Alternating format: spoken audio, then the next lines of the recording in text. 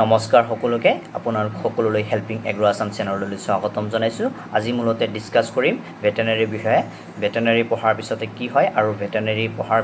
পিছতে স্যালাৰি এক্সপেক্টেশন কিমান থাকে স্কিপ নকৰাকৈ সম্পূৰ্ণ ভিডিওটো চাব যাতে আপোনালোক সকলোলৈ মই একুৰেট ইনফৰমেশনটো দিব পাৰো সাধাৰণতে বহুতে ভাবে যে ভেটেনাৰিয়ান এজনৰ কাম হল কেৱল চিকিৎসা কৰা কিন্তু এনেকা সম্পূৰ্ণ 100% একুৰেট ডেফিনিশন নহয় ভেটেনাৰিয়ান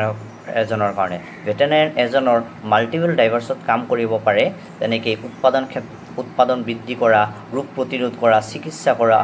চিকিৎসা কৰা বহুতো ক্ষেত্ৰতে ভেটেনাৰিয়ান এজনৰ প্ৰয়োজন হয় প্ৰথমতে যদি আমি যাও ভেটেনাৰি পঢ়াৰ পিছতে কি হয় So after doing VBSc and AH যেটো মানে 5.5 বছৰীয়া কোৰ্স আছে অসমত Bachelor of Veterinary Science and Animal Husbandry তাৰ পিছতে কি কৰিব পাৰি So প্ৰথমতে VBSc and AH কৰাৰ পিছতে আপোনালোকে ভেটেনাৰি অফিচাৰ হ'ব পাৰে যেটো APSC কন্ডাক্ট কৰে ভেটেনাৰি অফিচাৰ মানে আপুনি এটা চিকিৎসালয়ত আপুনি এজন ডক্টৰ যিখনত আন্ডাৰত বহু কেইজন গাঁও থাকিব তাৰে আপুনি সম্পূৰ্ণ চিকিৎসা আৰু ইয়াৰ যিখিনি সৰকাৰি আঁচনি আছে সম্পূৰ্ণ গুটেইখিনি আপুনি কেনেকৈ ইমপ্লিমেন্ট কৰিব তাৰ আপোনাৰ দায়িত্ব থাকিব second of livestock development officer যেটো উৎপাদন ক্ষেত্ৰ বৃদ্ধি কৰা বা এনিমেল সেন্সাসৰ লগত জড়িত এই গুটেইখিনি কাম এজন লাইভস্টক ডেভেলপমেন্ট অফিচাৰ কৰে আৰু তাৰ পিছত হল ডেইৰী ডেভেলপমেন্ট অফিচাৰ গাখীৰ কেনেকৈ বৃদ্ধি কৰা আৰু গাখীৰৰ লগত জড়িত যিখিনি বস্তু আছে এই গুটেইখিনি ডেইৰী ডেভেলপমেন্ট অফিচাৰ বিলাকে কৰে নেক্সট হল BBSc কৰাৰ পিছতে আপুনি ডিফেন্সত যাব পাৰে যেনেকৈ RBC ৰিমান ভেটেনাৰি ক্ৰপছ কিছুমান ৰিসাৰ্চ ইনষ্টিটিউটতো আপুনি এজ এ জুনিয়ৰ হিচাপে জয়েন কৰিব পাৰে BBSc and AH কৰাৰ পিছতে নিজক প্ৰাইভেট ক্লিনিকছ কৰিব পাৰে যেটো আজিকালি মোস্ট ডিমান্ডিং সেক্টৰ হৈ আছে স্মল এনিমেলৰ ক্ষেত্ৰত আপুনি ক্লিনিকছ এজ এ ক্লিনিশিয়ান নিজে প্ৰাইভেট কে খুলিব পাৰে বা দেন ফাৰ্মাসিউটিকেল কোম্পানীত ভেটেনাৰিয়ানৰ প্ৰয়োজন হয় যেনেকৈ As a pharmaceutical company আপনি R&D জয়েন কৰিব ৰিসাৰ্চ এণ্ড ডেভেলপমেন্ট অফিচাৰ হিচাপে জয়েন কৰিব পাৰে এজ এ নিউট্ৰিশনিষ্ট হিচাপে জয়েন কৰিব পাৰে প্ৰডাক্ট মেনেজাৰ হিচাপে জয়েন কৰিব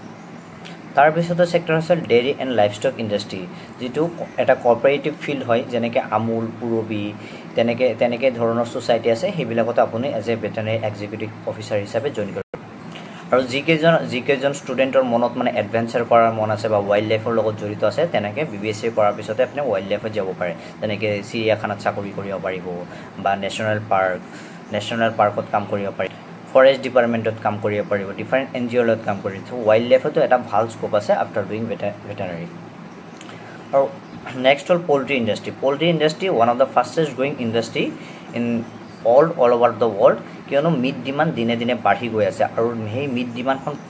পূৰ কৰাৰ কাৰণে যেটো আমি ট্ৰেডিশনাল পদ্ধতিত আমি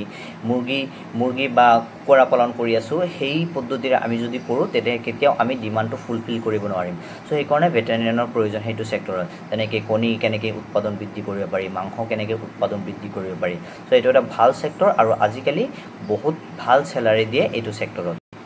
After BBSc and AH, আপুনি poultry sector to আপুনি as a join কৰিব পাৰে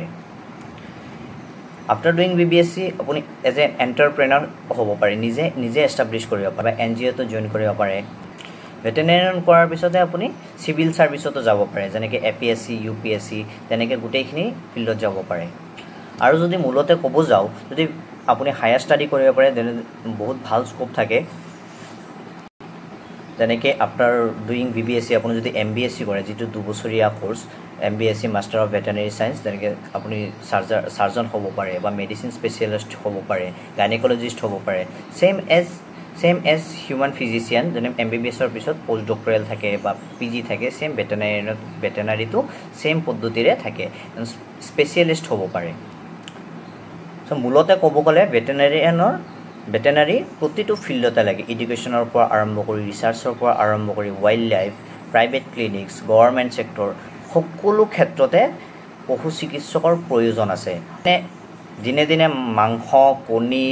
আৰু মাংসৰ যিবিলাক বাই প্ৰডাক্ট আছে বা কণীৰ যিবিলাক বাই প্ৰডাক্ট আছে এই গুটেইখিনি ডিমান্ড বাঢ়ি যোৱাৰ লগে লগে ভেটেনাৰিয়ানৰ প্ৰয়োজন বাঢ়ি গৈ আছে দিনে দিনে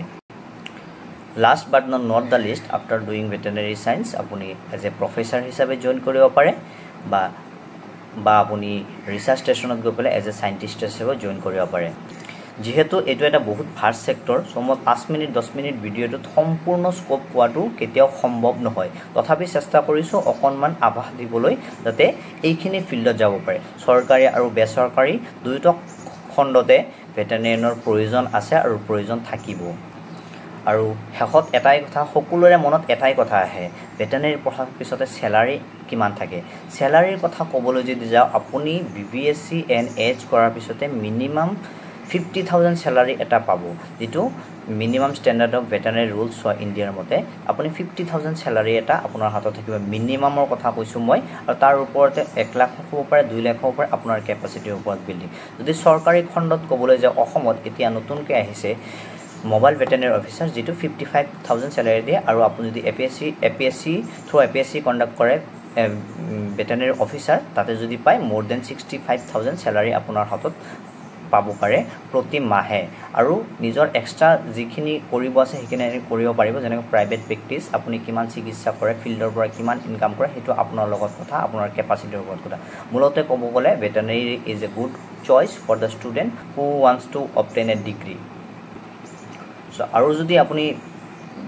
চাবলৈ যায় ভেটেৰিনেৰি আনএমপ্লয়েড ভেটেৰিনেৰিৰ সংখ্যা বহুত কম আছে ৰিয়াৰ ক'ব গৈ আছে আপুনি বিবিএসসি কৰাৰ পিছতে যিকোনো ক্ষেত্ৰতে চৰকাৰী বেচৰকাৰী ক্ষেত্ৰতে আপুনি নিজকে নিয়োজিত কৰিব পাৰিব ঘৰতে বহি থাকিব নালাগে হেতু মোৰ যেটো বিশ্বাস মই কাৰণ মই যোৱা বছৰে পাস কৰিছো আৰু মোৰ লগৰ যিমান বিলাক আছে কৰবাত না কৰবাত এংগেজ হৈ আছে তো